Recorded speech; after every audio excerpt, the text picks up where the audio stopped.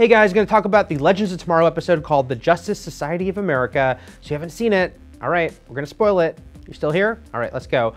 Hey, this episode was called Justice Society of America, and it introduced Justice Society of America after they got teased at the end of season 1.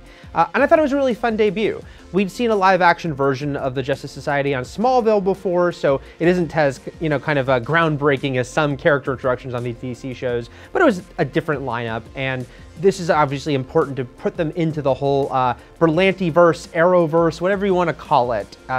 And they had the classic meetup of the Legends and the Justice Society. Of course, they have to fight when they first meet. Has to be a misunderstanding.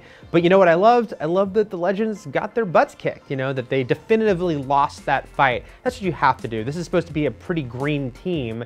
And if you're going to introduce the Justice Society as, classic heroes, even if they were a secret society, they need to win. So that was good to see.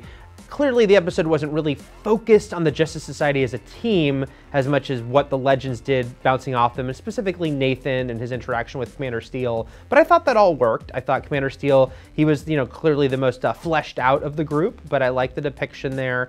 Also, costume-wise, I think they had fun with it because, it's the 1940s. There's a throwback to it. They can kind of just embrace being very comic booky, and it works fine because it's also supposed to be from another era.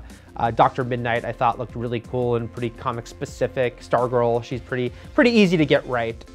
So yeah, at the end of the episode, clearly, our man getting killed, this seems like the Justice Society story is not completely over yet, nor would I want it to be. I would like there to be, even if they're not, an ongoing part of the season in a direct way, I think it's important that if you're going to bring in something this big, you need to deal with it more and repercussions of it. So I'm intrigued to see where it goes from here. But for now, I think this was a pretty cool introduction, especially given that they didn't have any of the sort of A-list characters like original Green Lantern or Jay Garrick's Flash. They're dealing with, not the most recognizable members of the team, but I think that they came off well here. So those are my thoughts on the Justice Society and Legends of Tomorrow. What did you think? You can read Jesse Shadeen's full review at IGN right now. And for plenty more on all things DC and the CW and the DC characters on the CW, keep it here at IGN.